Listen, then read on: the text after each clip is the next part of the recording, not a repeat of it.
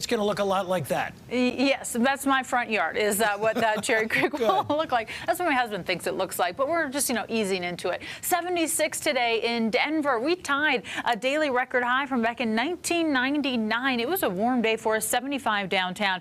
Now, remember, 51 is our normal, so we're so far above that. We stay above normal until we get to Saturday, and then we start to cool off below our normal temperature. Right now, 56 in Denver, 61 in Boulder, 50s out east, lots of 40s in the high country, 50s off to our west. We have 39 from our weather watcher Paul Kaplan, just northwest of Gunnison. Now checking in with our satellite and radar, you notice it's pretty quiet out there, and taking a wider look at what's happening in the Pacific Northwest, you see some of that moisture. Well, some of that's going to head our way, but for right now we have this high pressure that's moving past our state, and it is ushering in that warmer weather for us, and it will get a little bit windy tomorrow as that high starts to pull away, so we will have some fire danger that we'll talk about in just a moment. But we have that low that will drop down toward California by Friday, and then it races towards Colorado as we head into Friday night, and that will bring us some moisture. So looking at some of our models here, this is a long-range model. This is the GFS that we look at here. Now you notice it doesn't really show that much. The other model, the Euro, didn't really show anything at all,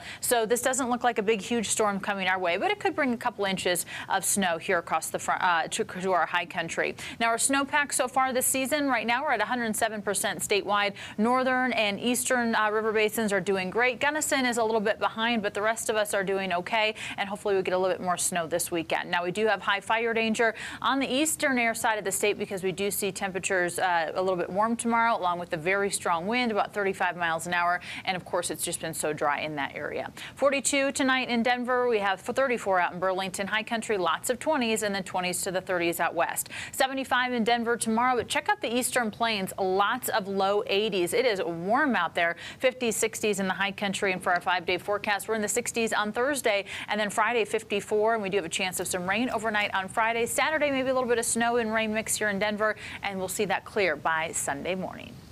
Lauren, thanks very much. Coming up in sports,